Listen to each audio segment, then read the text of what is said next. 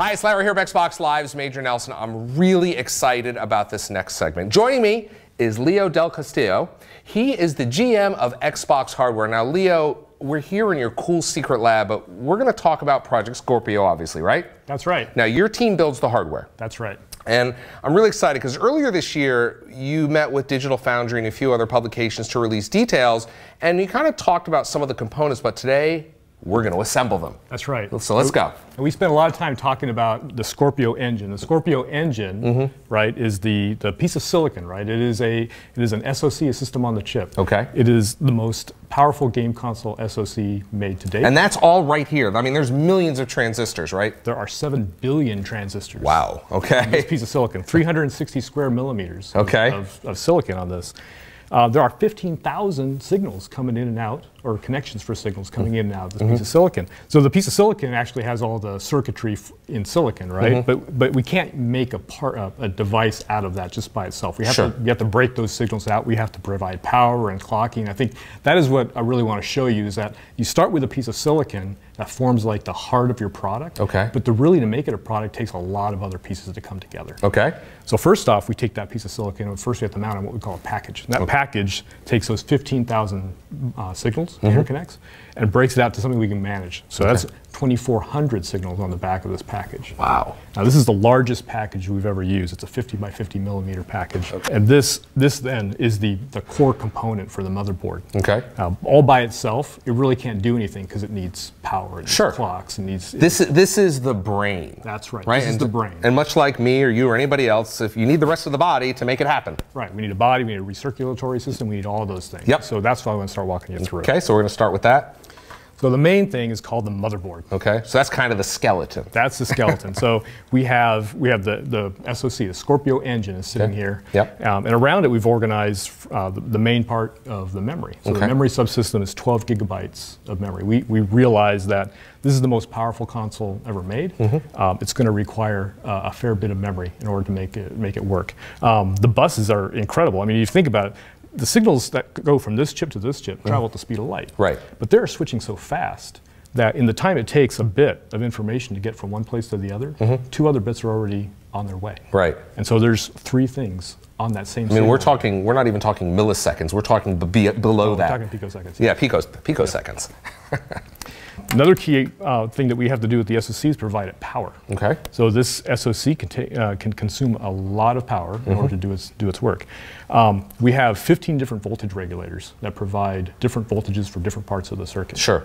One of the things that we do is we actually specifically tailor the environment for each specific module. And that's a new approach in your discipline, is that correct? Yes, absolutely. What we found is we were trying to drive as much efficiency into the system as possible. 1, because we want to use as little energy as possible. Sure. But 2, it also minimizes the amount of heat we have to dissipate. And so if you don't burn it, then you don't have to dissipate it. Right. And so driving that efficiency really helps us in those 2 regards. So for instance, if you only need a gallon of water, instead of walking up and going, well, I'll just take 5 gallons, you only take exactly what you need. That's right. And so one of the techniques that we've done, we call it the Hovis method. And one of the things that does is in traditional design methodologies, you would know that each part required a certain voltage range, and you would target that voltage range. But what's built into that is a lot of unknowns around what it's going to look like in the system. Sure. So what we do is once it's in the system, we then tailored it to exactly. So you measure it and say, okay, this is what you said you need, but what do you really need? That's right. And we measure it, and that actually gets us additional margin that we can then see in efficiencies. And that's one thing I want to point out is that, people look at something like this and like, oh, I've put together a PC before, this is similar to that. And sure, maybe the components are simple, but those are generic off-the-shelf parts. You have customized every part of this for efficiency, for performance, for the console, correct? Right, exactly. Do exactly what it needs and to basically be reliable. And wring out as much power as possible while not wasting any energy. That's right. So let's start building up the chassis. All right. So we use a 2-piece steel chassis. Okay. And this is, I'm showing here the motherboard. Which we just saw. Which we just saw. So we just in here. And added to it is a heatsink, and we're going to come back to that. Okay. But this metal pan here is half of the metal chassis. Yeah. Now, we use a fairly traditional approach that we started using a few designs back. These are drawn out of solid sheets of steel, and it's a one-piece drawn design with no seams. So if you flip it over, this entire tray is one piece of metal that you create. This started as a flat piece of metal. And every console gets one created for it. That's right. And we form it in a series of punches so that we have a piece that has very precise edges for sealing and has no seams. One of the things that we want to do with this chassis is we want to provide a backbone for the design for one, but it has to provide a lot of other things. For instance, it has to shield electromagnetic interference. Because there's a lot of electricity in here, right. and there's bits and atoms floating around, and everything's happening, and you need to keep that all inside. That's right. There's a lot of energy going on inside of here that if we were to let it go out, it would jam your radios and all your wireless stuff. And so that has to be contained. It's got to behave. It's got to behave. We also have to provide shielding for the radios. For the radios, we actually have to be working as well. So it's interesting. A problem you have is like, okay, we have all of the energy in here, which can cause interference, but yeah, we need wireless and we need our controllers to be able to talk to the controllers. So you actually have, I noticed, you mount that outside, outside the container, so it's isolated. That's right, and we're actually able to utilize the same level of technology that we'd already used in Xbox One S for our Wi-Fi and our accessories radio protocols. And so we have two separate radio modules, one for the Wi-Fi, one for the Xbox wireless accessories. I want to talk a little bit about the hard drive. Yeah. So one of the things about 4K gaming that we realize is that 4K games are going to require a lot more data. Yes, they are. Yeah, higher resolution textures, more of them. And so in order to keep the game loads and game install times reasonable, we knew we needed more performance out of the hard drive. And so we start off with first we have to have the right component. But then we can't just throw that component into the system because how the performance behaves in the system can be influenced by a lot of different things. For hard drives, particularly vibration. Vibration is the enemy of performance for hard drives. Yep. And so if you look at the chassis, the mounting system that we use for the hard drive, we have these little rubber dampers that isolate the hard drive itself from the mechanical chassis. And so that provides isolation from anything that might be vibrating, whether it's in the chassis or outside of the chassis. Right. Another thing that we do, if you look at the way we do these wires, you're actually wiring it in here. I'm actually wiring it in. And you look at the cable system and you say, here's this plastic cover right here that says hard drive on it. Right. It's not there just to tell you it's a hard drive cable. Right. But actually the reason for that assembly is to keep the cable itself from touching anything else on the chassis. Right. Because vibrations could be coming through that cable to the hard drive itself. Right. And so that's the kind of care that we take, so we know that when this thing goes all together, that it's going to perform in the way that we want it to perform. Right. So now, talk a little bit about the heatsink. Yeah, this is this little guy right here, big guy right here. This not too small thing that we added to the motherboard, right? As I told you, this is a very high power processor, the Scorpio Engine. Matter of fact, it has the highest heat density of any SoC that we've used in previous designs. So this really taxed the thermal system design. We had to basically go to a different level of technology. This is what we went to is we use a technology called a vapor chamber. Okay. So vapor chambers are not new, but they've been used in things like servers, high-end systems. But this is the first time we believe that's ever been used in a consumer level product. Okay. And we're using this technology because that's what it takes to deliver this kind of performance in a consumer level. So one of the challenges you have here, we talked about all the energy in here, and energy equals heat, and so on and so forth. But underneath here is where the chip is, and the chip is doing all the heavy lifting. It's doing the thinking, and it's making heat, and you got to get rid of that heat. That's right. That's very important. As a matter of fact, it's not just the Scorpio engine, but the memory system itself as well, so it makes heat. And so what we do. This vapor chamber is actually a copper base. It's hollow inside, but it's filled with deionized water. Okay. And then we pull a vacuum on that chamber. So that lowers the boiling point for the water. So now as the water heats up from those electrical components dissipating heat, that turns into steam inside of the assembly. And that steam then migrates out and transfers the heat to the base of the So you guys take care of all, it's not like I have to go, oh, I got to add water to my radiator. It's all an enclosed system. Exactly. This is all engineered to last the life of the product. Right. That's our goal, is to basically give you a product that you don't have to worry about. You press power and you start playing games. That's amazing. Now, in order to get that heat then out of the system, we have to motivate that air. Okay. So we have a fan.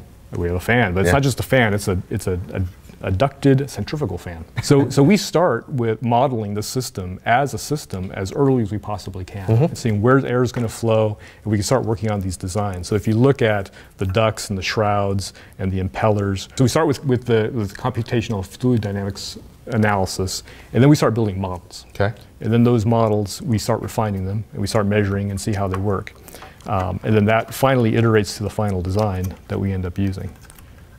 So now you snap this in here, and the goal is that it's going to move air across the vapor chamber, and the warm air is going to exhaust out here. Right, so we're drawing air through the sides, through the centrifugal fan, then blows it out the back and exhausts the hot air out the back of the chassis.